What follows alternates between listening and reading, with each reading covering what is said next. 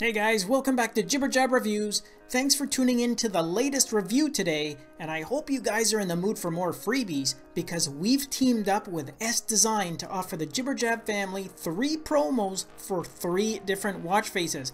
Now each promo is going to run for 3 days, with the first promo starting today. So over the course of 9 days, you're going to be able to pick up 3 faces for free. And remember that these are watch faces that you normally have to pay for, so you guys are going to get a great opportunity to pick all of them up. And for the review today, I've left a direct link to the watch face in the video description. Alright, let's go have a closer look at this now free face from SDesign. Okay guys, this is a great watch face to kick off the promos with because you have the ability to switch this from a hybrid watch face to an all digital version in just a few taps. Now I'm going to get more into that in just a moment. First though, I wanted to mention that you do have a lot of theme customization options here. First, you can change the colors of the hour, the minute, and the seconds hand, and all that can be done independent of each other by tapping on one of the assigned locations on this display, and I'm going to post the locations of those just a little bit later on. And then secondly, you also have the ability to change the theme colors for the dials and the index markers located around the bezel. And for display features, you have a step counter and goal in the dial to the left. Your distance moved is just to the right of there as well.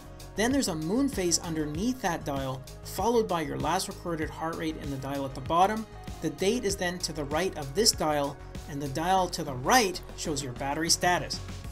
Okay, now going back to that functionality I mentioned at the beginning, besides being able to change the colors of the hour, the minute, and the seconds hands, you can also make them disappear off the face completely, which then effectively makes this a digital only face. So you can choose to keep the analog hands showing, or if you want to free up some space on the display, you can remove the hands and go with a digital only look. Whatever you choose though, the point is it's nice to have the option to set the style to your own personal preference. And finally, this face comes with a more than adequate set of app shortcuts to the tune of 10 in total.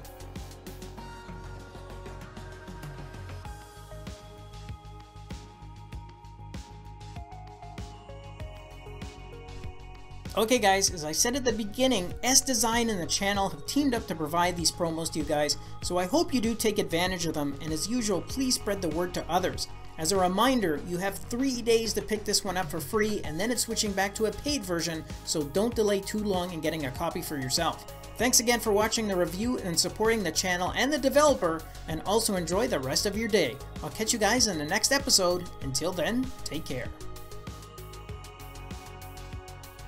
Thanks again for watching our review, and if you liked it, then you know what, show us some love with a thumbs up, subscribe to the channel, and share the video with your friends, because with your support, it helps me keep the channel going so I can continue to offer you guys discounts, giveaways, and of course, fresh content. I'll see you in the next episode. Until then, take care.